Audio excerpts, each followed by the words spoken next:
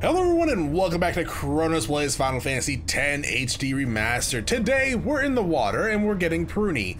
Now before we actually start the episode, I did want to bring up the PC special features. So we press escape on the keyboard. Apparently I'm not selected in the window. Press escape on the keyboard now. There we go. We bring up this menu. Here you can get the system settings, you get the sound, you get the video. I could probably actually adjust some of this stuff to maybe help with some of the stuttering. It's not that bad, at least from what I can see, but my eyesight's kind of like crap. I don't even know what this does.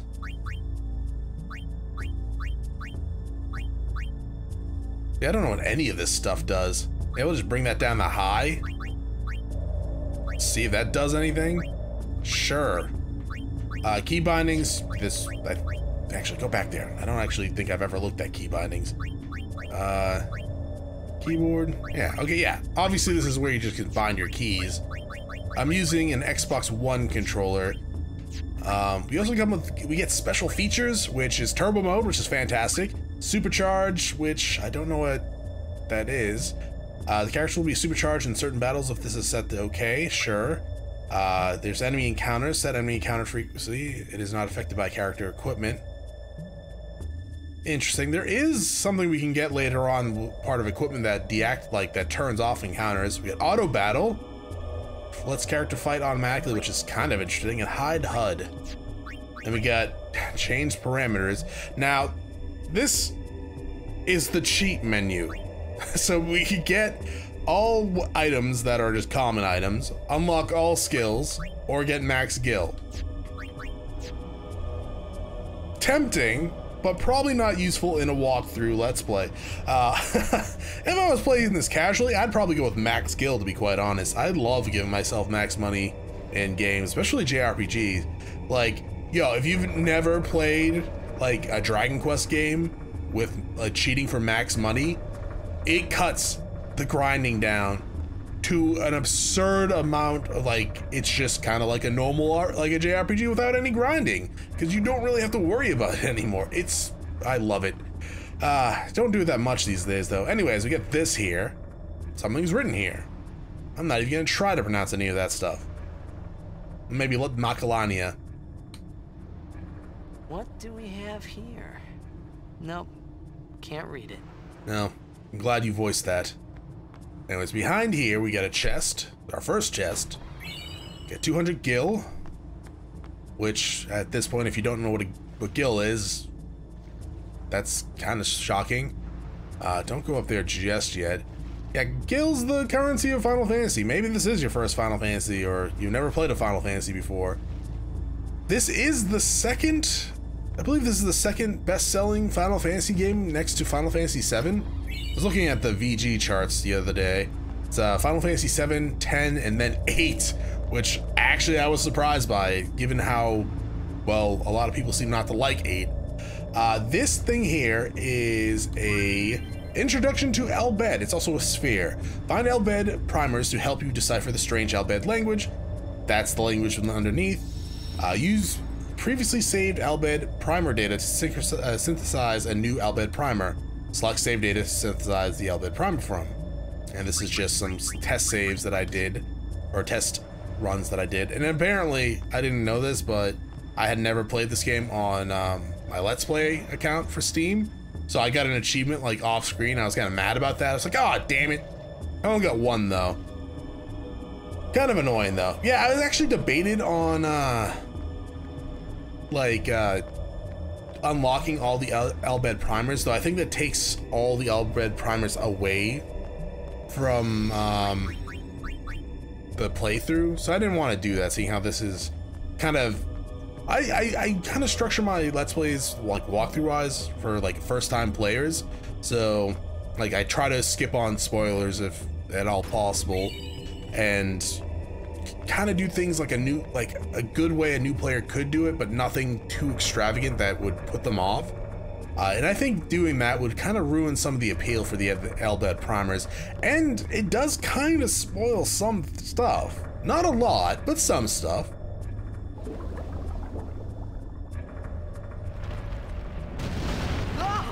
So, I don't know if that monster knocked us down. I don't think it did, though. I think it was just bad timing on our part, standing there. At least, if it did knock us down, how? What the hell did it hit to knock us down? Right, nothing. It didn't hit anything. Looked like it ran next to a statue, maybe. But yeah, that's a Sahajin, or Sahagin. Sahajin? Maybe. Anyways, it's battle time. And we get this epic pose for like no reason. Alright, sorry about that. So, what we want to do here is attack one of these guys. Just kill him. Good job, we've done it. And now we want to press triangle for 60 turns. Now you're probably like, Chronos, what? Yes, so this is a way to get one of the overdrive modes for the characters to get. It's called Loner. It's different for every character, but for Tidus, he needs to spend 60 turns alone in combat, and then he'll learn it. If you have party members, you can learn this mode with when they're like dead or KO'd or petrified. That being said, it's really not that useful for anyone besides like Tidus and maybe one other character. So I'm probably only going to learn it for Tidus and that other character, but we'll worry about that when that time comes around. I'm not even sure if I'm going to do that. I'm just going to do it for Tidus because, well, there's a boss encounter in a little bit that we're going to need it for. At least be help for it anyways. So yeah, I will be back when we learn Loner. Hey, there we go. All right, doesn't take too long, especially if you use turbo mode. Now, you're probably asking yourself, Chronos, why'd you leave two of these guys alive? Well, once we kill another one of these, the story is going to progress. So here we go.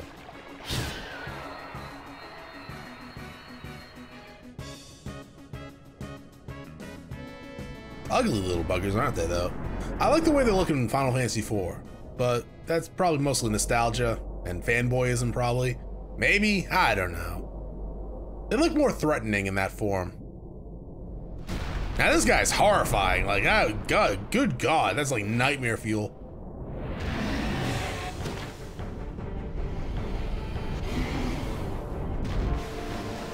See, this is where you strike the epic pose you struck last time, Tidus.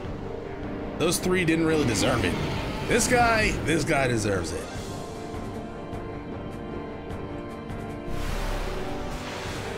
But we really don't have to worry too much about it. So this guy, pretty much like the last boss we fought, he's only going to do percentage damage to your health. He does 50%, so it's higher than the last boss. But we really only need to survive 3 turns. And by survive 3 turns, I mean don't attack ourselves for 3 turns, and then we'll be fine. Because the only way we could die here is if we kill ourselves. And I don't even know if that would give us a game over. I actually don't know if that would give us a game over. I'd be kind of surprised if it did.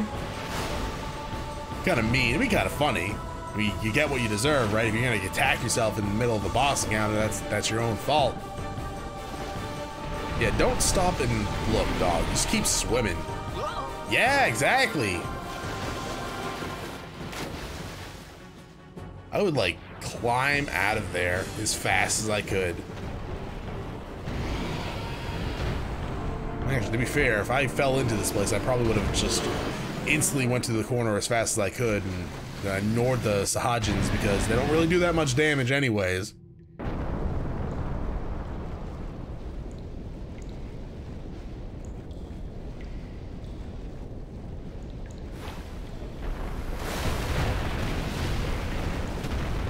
I guess we'll never go back there.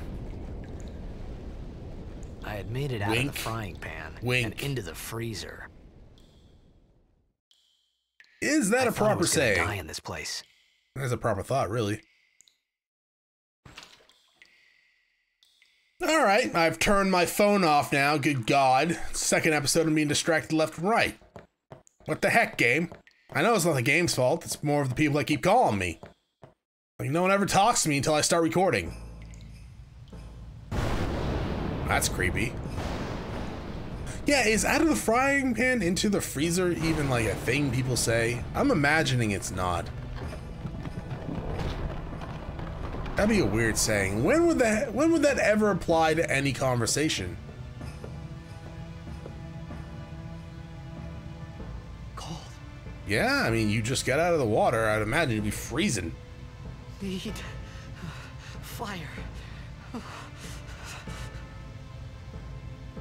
What's this? That looks like a campfire. It's the remains of one. With flint and tinder, you could start another fire here.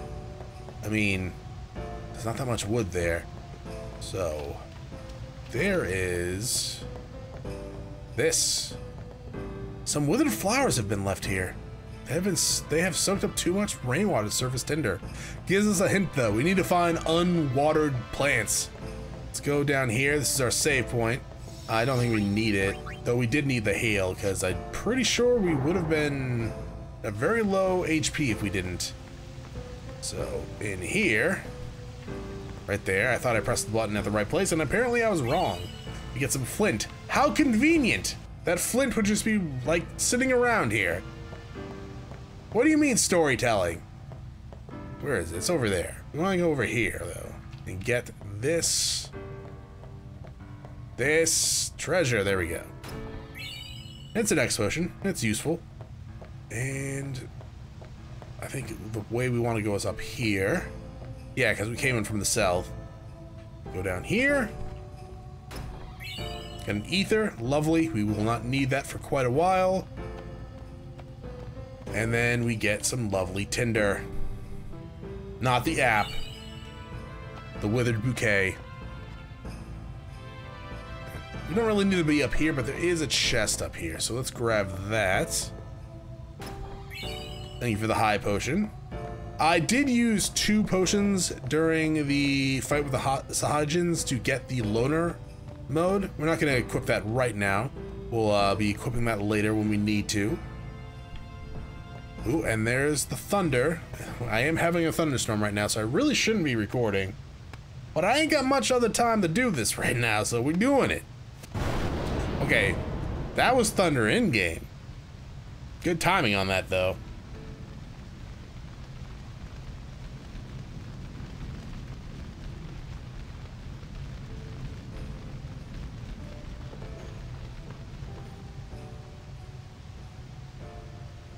Get a good predator vibe there.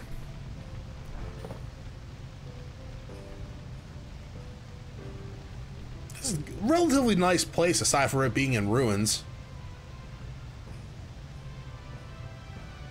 I need food. Yeah, but you scared away that bird earlier, dog. If you didn't do that, we could have grabbed it and made food out of it. What do you want? It was a bad call. Your team lost because of you. Ah, Orin. You came to say that? Always showing up at the right time to say the right things. It's been 10 years. I thought you'd be crying. Who, me? Yeah, you seem to be a crybaby. You cried. Yeah, see, the ghost kid's right.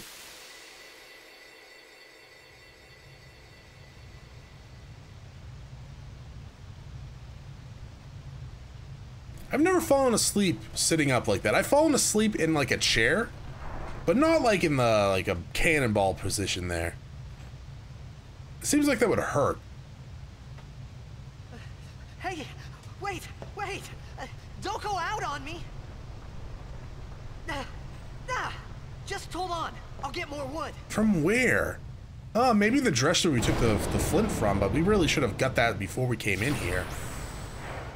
Like, before you start a fire, have your firewood ready. Survival 101 pretty much when it comes to fire making. Also, it's, you know, another boss time. This one we actually have to, like, kind of do stuff. We don't want him to keep attacking us. Do not use your overdrive just yet. We could, but don't. There's no reason to. And we'll need it again in the future. Just keep attacking, use a potion if need be. We really don't got much to do right now aside from attacking. That will change in the relatively near future. after you cause enough damage, we'll get a really nice little cutscene here.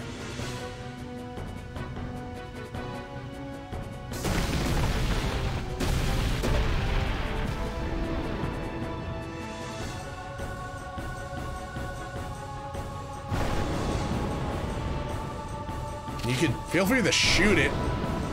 All right, now, Bondage Girl can just like step in front of it. That looks very uncomfortable. Not so much like the chest piece, but the lower piece definitely looks just bad. From a male perspective anyways. All right, so this is Question Mark Lady. She uses grenades. Certain items like grenades have special effects when used. These items can only be used during battle by selecting the special ability, Use. So we come here, Use. But notice she also has Steal. Now for Tidus here, we want him to attack himself. We want him to die, pretty much. Yeah, so Steal here does what you think it does. It steals. Now, stealing is a little bit different in this game. You pretty much have, I think it's like a guaranteed chance to succeed at stealing when you first steal, and when you actually successfully steal, your chances of stealing the item again will diminish by like 50%. And it just keeps lowering until you have a pretty much horribly low steal chance, and then you can just never succeed again. You still have like a slight chance of stealing when you still like, you know, get like 1%. I think that's the lowest it can go. But still, doesn't always quite happen when you get to 1%. So, Chronos, why'd you kill Tidus? Well, he was bugging me. But also because I want Question Mark Lady to get her overdrive gauge filled up. The best way to do that is have her be the only person in the party. Why? Well, I want to overkill this boss, because this boss will drop ability spheres, and they're kind of rare early on. Probably have to use another potion after this. Now, this might take a little bit of time, so I'm pretty much just gonna cut to when we are at the overdrive mark. All right, so that thunder is getting really strong. I should probably get through this as quick as possible. Let's revive Tidus, and hopefully the monster attacks the Question Mark Lady again. Dope. Now, over here, we go to old mix, and then we come down to grenades, and we want to select this twice. And this will cause her to use the ability Flash Flood. Now, Flash Flood is dope, and it's gonna kill this boss instantly. We need to do over 400 damage to it as the final hit to do overkill to it. And with Flash Flood, you're just gonna one-shot it. When you overkill something, you get extra AP, as well as a rare item drop, which is 2 extra ability spheres for this guy. Normally you get 1 to 2, but when you overkill it, you get 2 to 4 ability spheres, which is a lot better. Thankfully we got 4. Booty, but also 15, so cool your jets.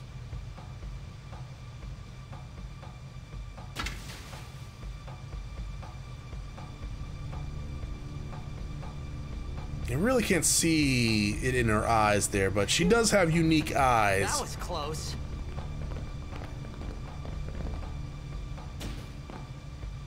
Hey, let me go. You guys are mean. No. Tidus, not Drac. It's a totally different guy. Now, if you can't tell, this is the Albed language. If we had the Albed partners, we'd be understanding what they were saying right now. The gist of it, though, they think I might be a fiend.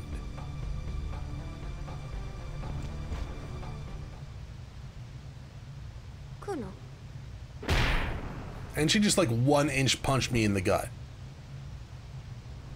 Which is very mean. Also impressive, seeing I'm pretty sure she was like just pressed up against us when she did that.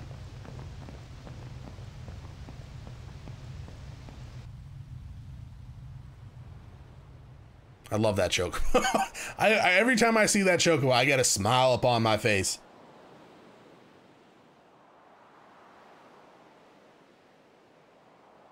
So when it comes to overkilling, I'm not going to be aiming to overkill a lot of things. If I can, I will. If I'm not gonna worry too much about it. If you're a first-time player, you should probably take that mentality too.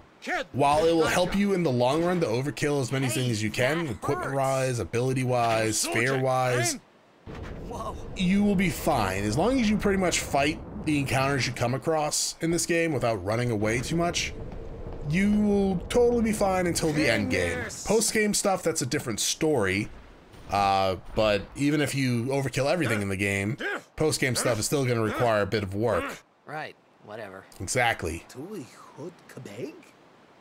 Why does everyone wear overalls in this game? I said I don't understand. Fed!